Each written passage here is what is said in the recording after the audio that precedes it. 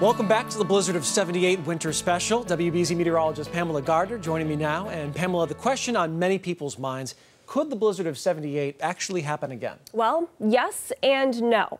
So sure, we've had comparable storms in terms of snowfall, and just a few weeks ago we had record high tides during the blizzard.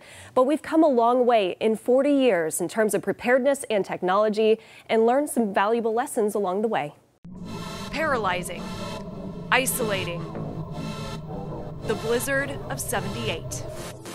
Still our benchmark storm for New England. I lived in Newburyport, Massachusetts when the Blizzard of 78 hit, and my father, who actually worked in Boston, was stuck on the road trying to get home. Dr. Flynn describes his memories like many from 40 years ago.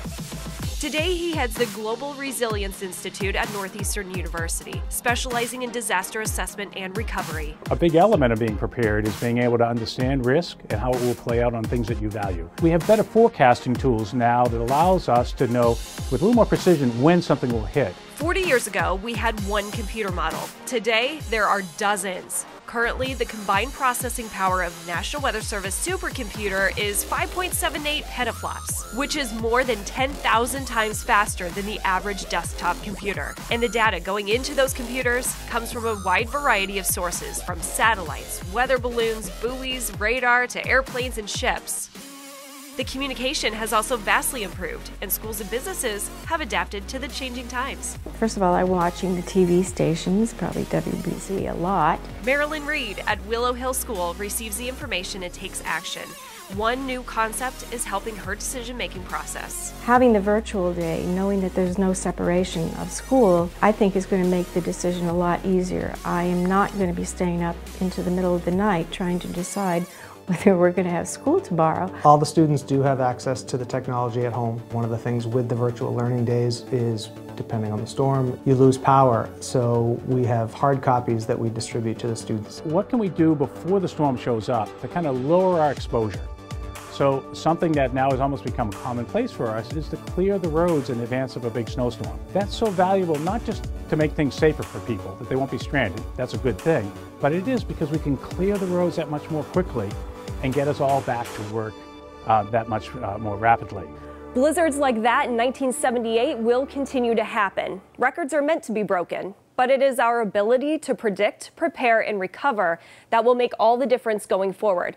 And if there's anybody who can speak to how far we've come in the last 40 years, it's our own Barry Burbank. That's right, Pamela. This isn't only the 40th anniversary of the infamous blizzard, it is also Barry's 40th year here at WBZ.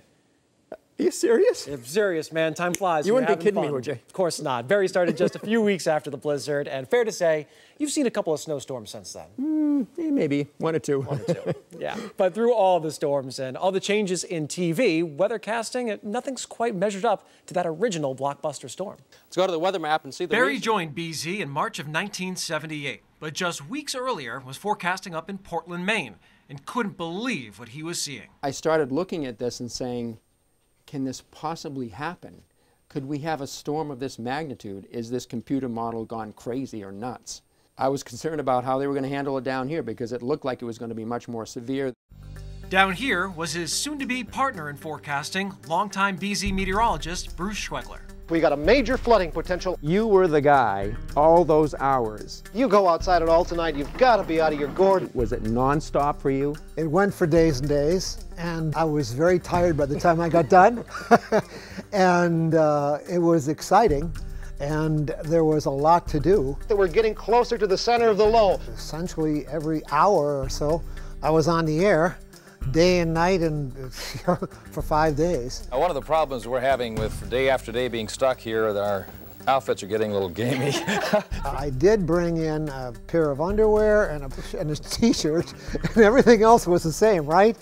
Don Kent was here at the beginning of the storm. Correct. I was looking at it with Don in the morning, and Don was going for 6 to 12 inches. By the time I got into the afternoon and evening, I said, oh, Jesus, double it. 10 to 20 inches of snow. And that's exactly how it started going up.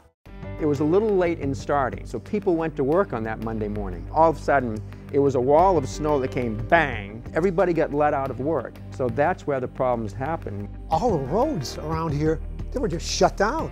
I mean, they were just, the cars were like this with snow. They were going nowhere. Route 128 is totally closed. And it took, God, 2-3 days for them to get out of there. It had a long-lasting impact on the New England psyche. It established a platform of people panicking for storms. Yep. People just, as soon as they hear a snow, Bangles. they're off right. to the market. And then everybody's going, Jesus, what happened to all the bread? It's all gone.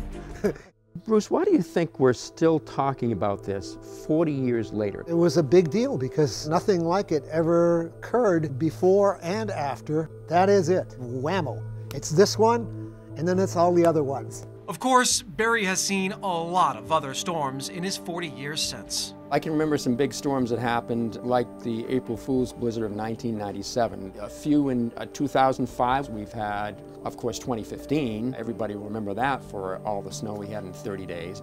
And when it comes to TV coverage, he's seen a lot of things change, too. When I first started here, we just had 2 maps, and they were actual real maps in the studio. We almost needed a stepladder to get up and wash them off. Now we have a tremendous amount of computer guidance to help us with the forecasting. And now, with social media, I mean, we're constantly on it all the time.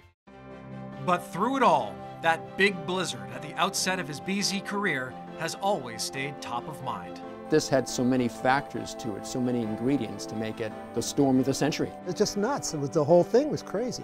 And the real spirit of New England, to me, came out. You had people opening up their homes to other people. Yep. Everybody became a friend to everybody else. You're absolutely correct. Boy, it was great catching up with Bruce. He was here for 33 years at WBZ, and the blizzard of '78 was his most memorable storm. You see some of the clips, and just in the moment, you could tell that he knew that that was something that you might not see again. Right. Unbelievable. Great to see you guys chatting, and a couple legends of weather here in New England. And be sure to join us in early March as we celebrate Barry's incredible 40 years here at WBZ. And when we return, the entire WBZ weather team comes together for our Winter Weather Roundtable Part 2. But as we go to break, look back at one of the more unique blizzard memories, thousands left stranded after the bean pot. It's going to be a news story all night as fans spend the night at the Garden. How they're going to get home is the question. I don't know. I have no idea. I'm getting home on Southern Comfort and 7-Up. How are you all getting home tonight? We don't know. I'm staying here all night. We have a car here. It's parked in the parking lot next door. If we can't get home, we'll stay here and have a few beers till the bar's closed at 2. Hopefully I'll find someplace in town to stay. Garden? Not at the Garden. No way at the Garden. About 100 people did stay at the Garden. Many just roamed the halls.